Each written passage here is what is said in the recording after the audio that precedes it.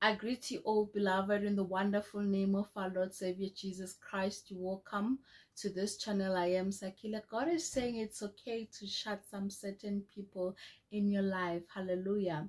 It is okay to shut the doors of some certain people in your life as a Christian. Most Christians, they have a weakness of allowing everything to flow into their space. Some, you don't even get time to check the spirit, because the word of God says whatever that we do, we must check the spirit. So God today is saying it is okay for you to close doors for certain people. Don't feel guilty, don't feel bad for that you have just shut a door for someone. God is saying it is okay to close. Not everything you can swallow, not everything is food to you. As a child of God, you need to be observant what comes your way, what you consume. Stay blessed and continue to watch the channel in the mighty name of our Lord Savior Jesus Christ. Amen.